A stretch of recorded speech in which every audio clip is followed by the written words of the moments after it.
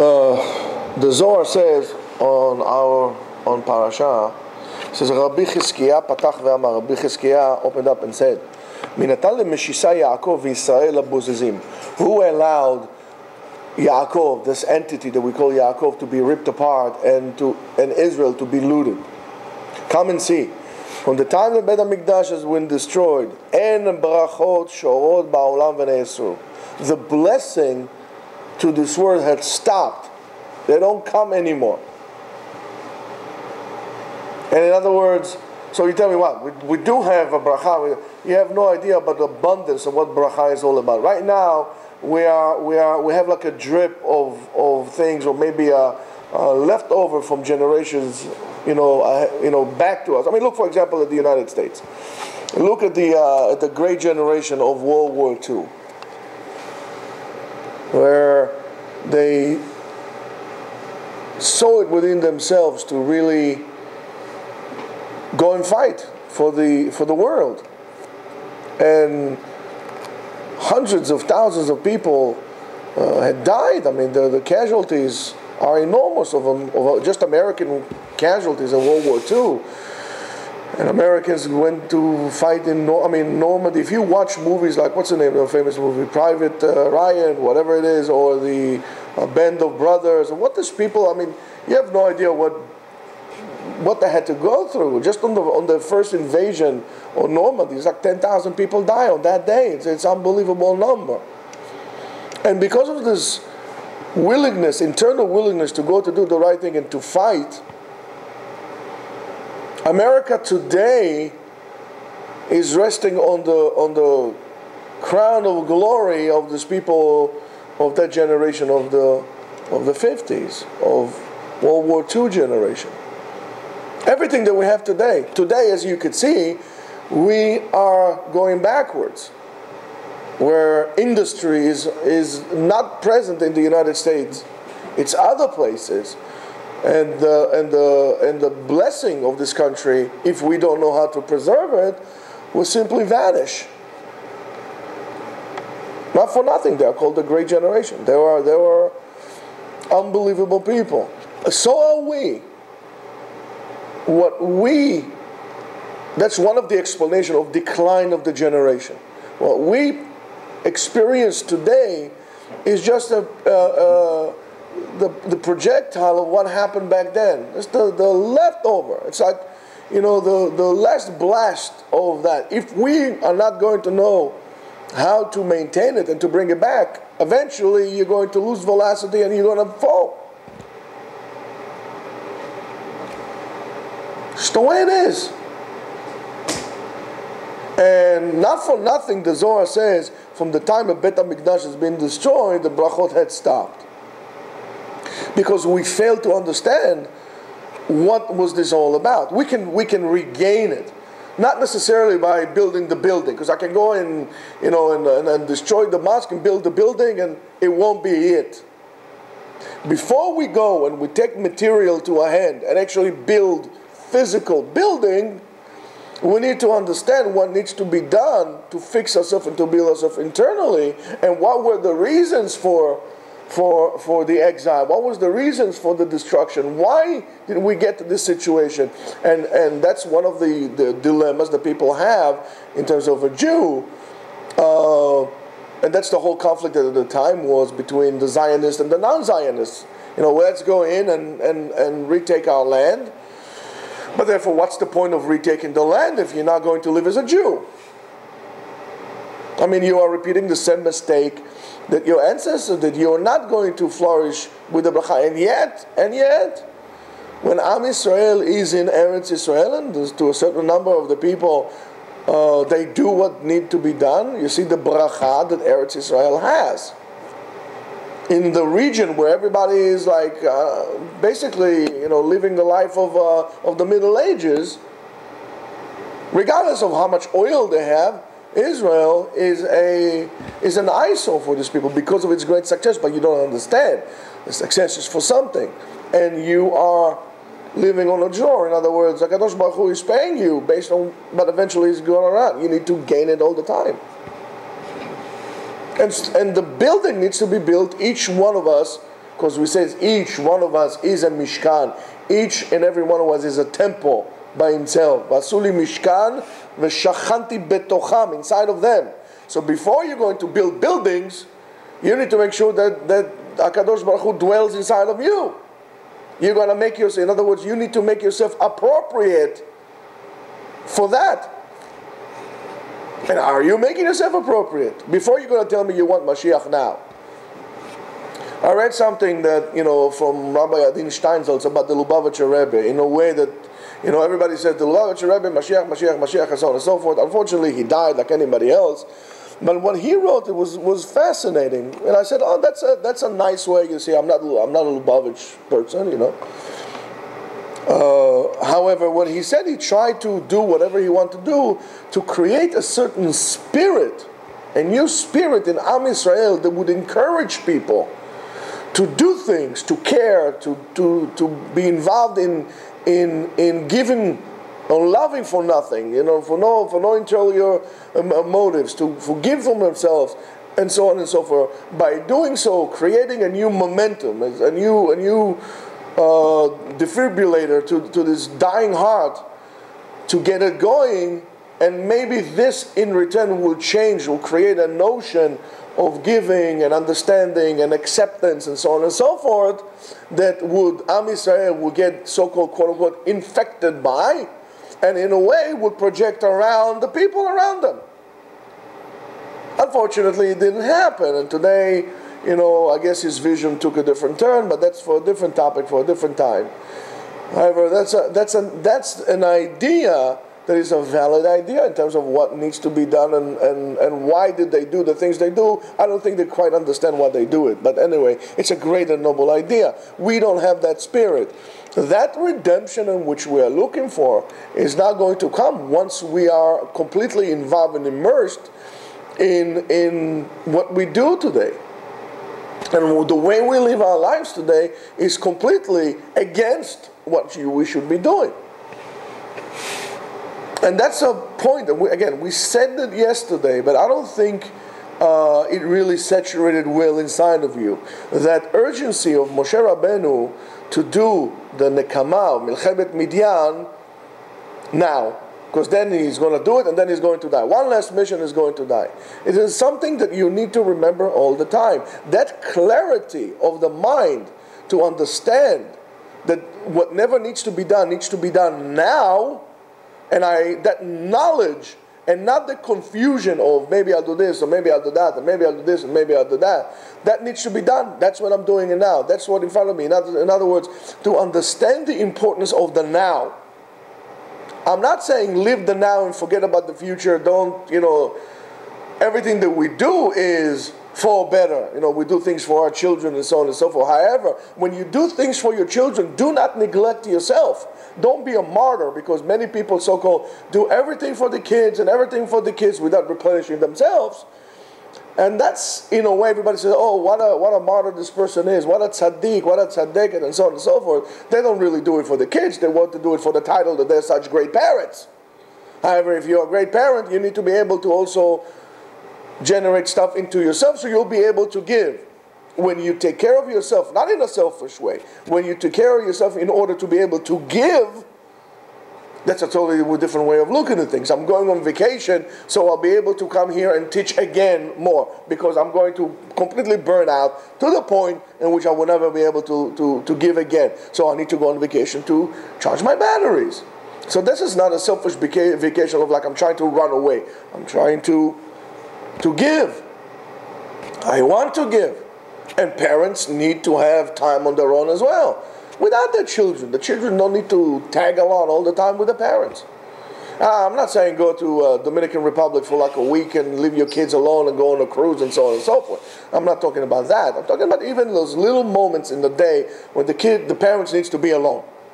And it's not when they go to sleep when drool is coming down on the pillow. I'm talking about a half an hour when they can have to sit down on the porch or sit down somewhere, away from the kids. The kids go, do your own. I'm talking to mommy right now. We're just having, just to have that, to replenish. And people don't have that because they're busy living to titles. and not knowing what needs to be done now. I'm saving for the future, I'm living in the future, and I'm neglecting my present time right now. But how are you going to have a future if you don't have a present?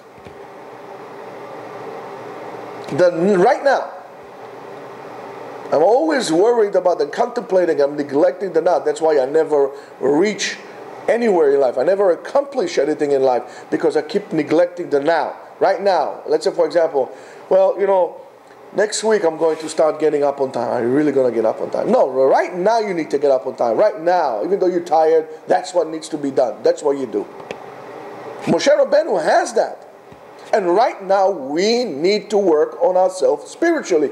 The whole world can wait in terms of that. Because that's what gets us going. The spiritual strength of us as individual is the best shield against attack. I'll give you an example.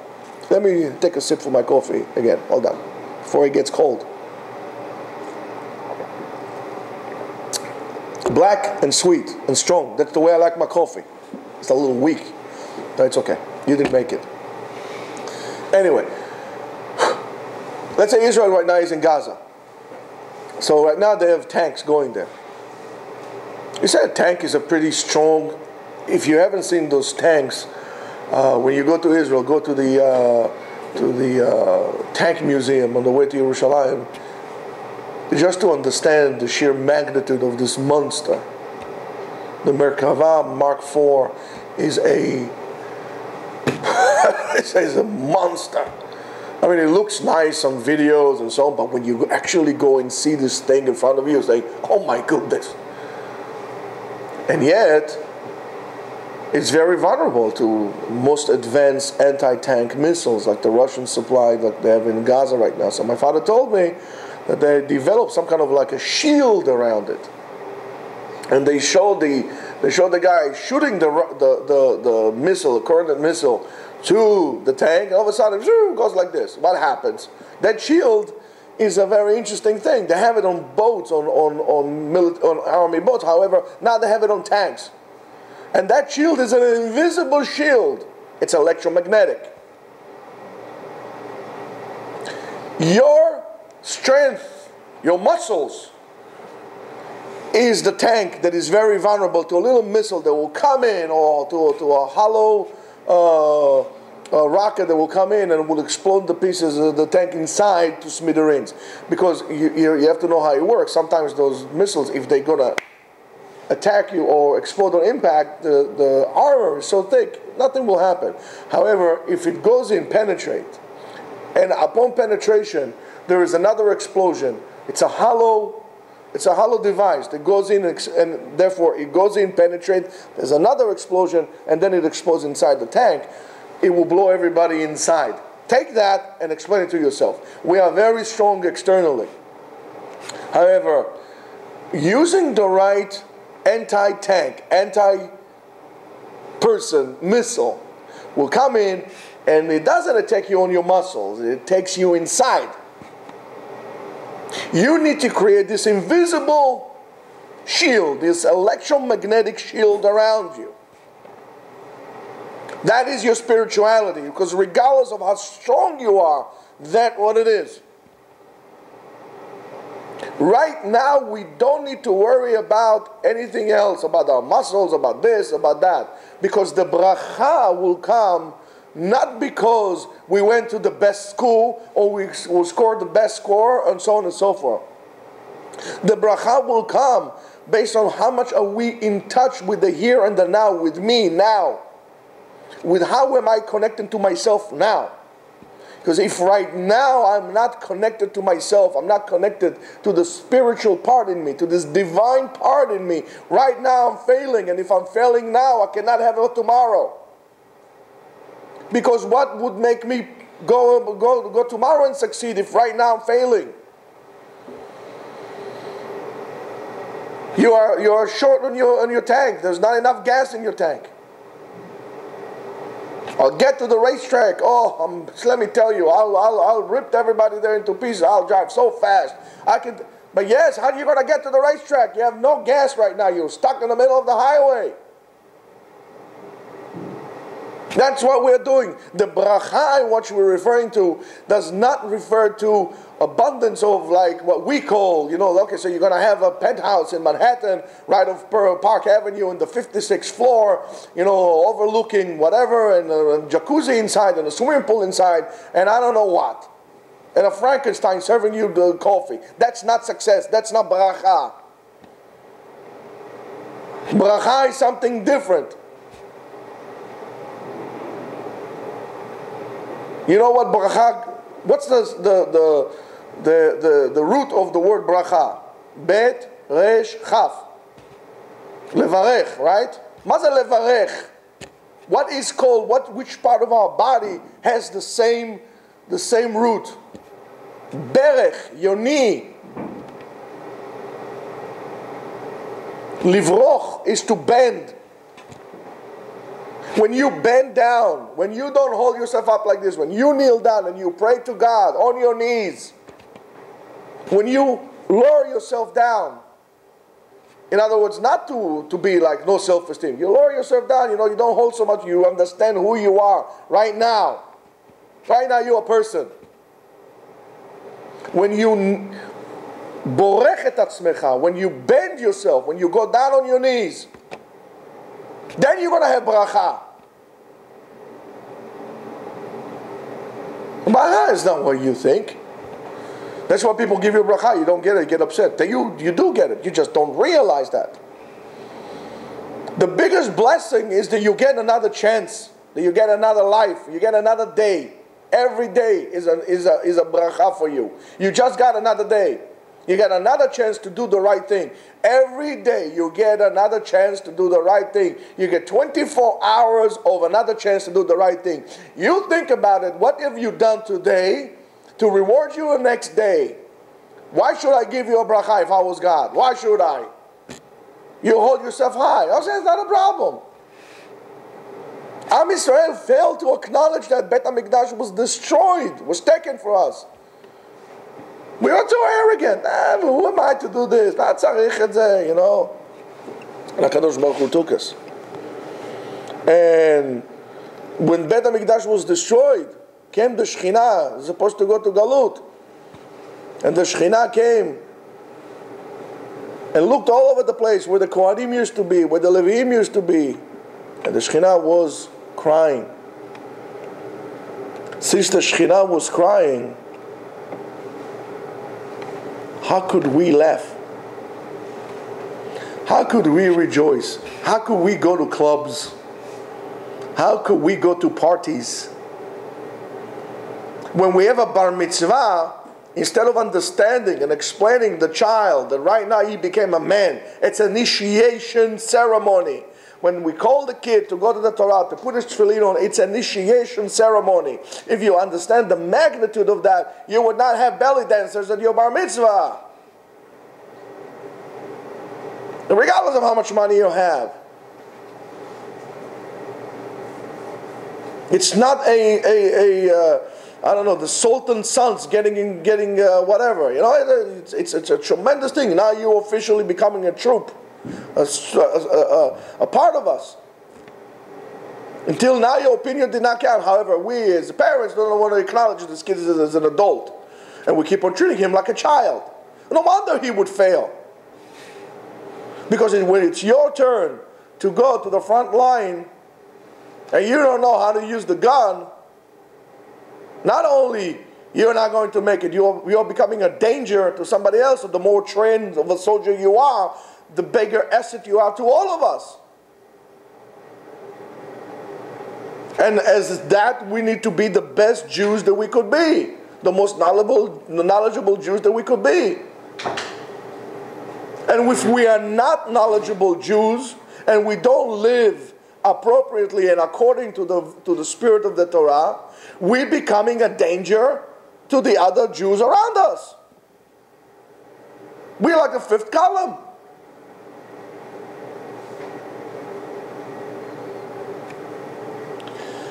And it's something for us to remember. And Am Yisrael will be able, the Zohar says, Am Yisrael is in Galut The Shekhinah said, "Velo avu bedrachav aloch velo shamu betorato." The reason why we went to Galut is because we didn't follow his path. HaKadosh Baruch Hu's ways, bedrachav, the path of Torah. Torah is a way of life. You cannot be a Jew inside and a goy outside. That was the disease of American Jewry, which came from Germany. I'm a German at home. I'm a Jew at home, a German outside. I eat kosher at home, but outside I eat this. But my house is kosher.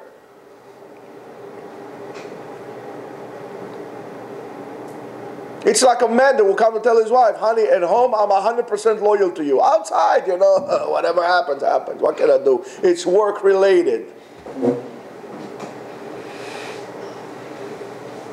You know how pathetic this argument is?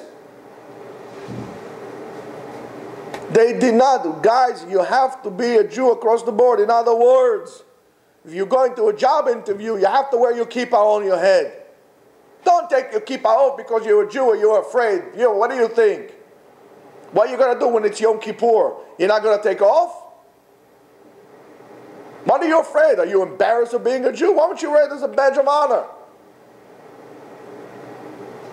Why aren't we proud to be Jews? Why, when you're going to do something like this, go to a job interview, why do you feel you need to take the kippah off? If you are not going to get the job because you're a Jew, guess what? You shouldn't work with it to begin with. It's that simple.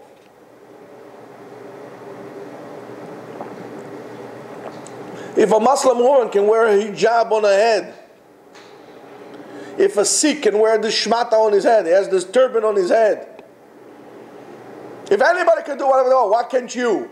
It's not because they look at you, because you can't look at yourself. The Torah is a way of life, and you need to live as a Jew. When you don't live your life as a Jew, you are at that moment not a practicing Jew. That's why you need to dress like a Jew and act like one. I'm not saying grow your peot like tails and wear your 3/4. We don't live in the Wild West. I'm going to wear a frock and like this. Don't take your socks out of your pants. I'm not saying work like a chassid, but there's a certain thing that would recognize you as a Jew. Okay, if we are in a place of danger, I know you're going to France and going to Paris now, or you're going to Turkey, and you're going to wear this, you're going to get beaten up and probably even lynched. Okay, guess what? Don't go there.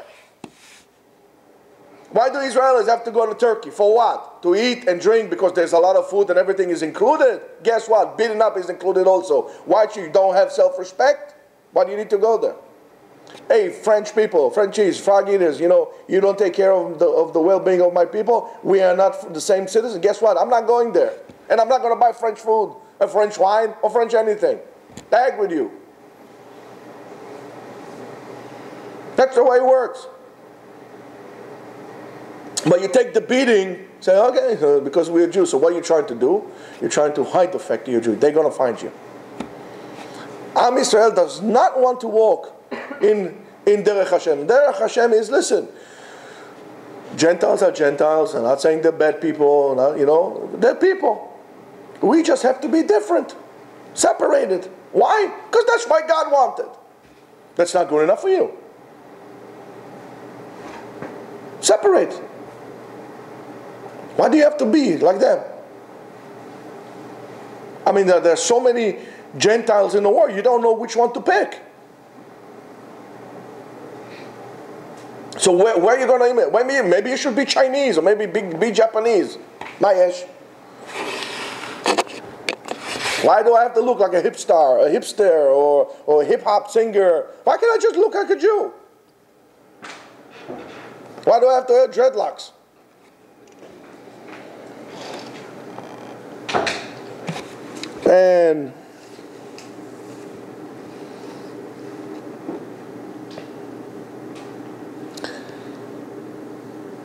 And the Shekhinah says to HaKadosh Baruch Hu, where would I go? Now the Shekhinah is in Galut also. When Am Yisrael went, the Gemara says the Shekhinah went with it together. Is in Galut, in exile. Only a remnant of the total capacity of the Shekhinah stayed on the Kotel Maravi, on the western wall. Where would I go, the Shekhinah says? Therefore, at a certain point, HaKadosh Baruch Hu says, let me first, not bring the Shekhinah home, let me first gather the Jews. Then we're going to build a house. Then the Shekhinah is going to come back. The gathering of the Jews is very simple.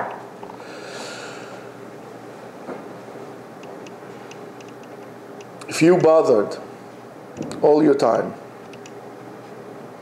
to acknowledge the fact that you are a Jew, you lived as a Jew, you didn't run away from that, you wear your kippah, you make sure that you're a Jew, and you did not compromise on your Jewish values.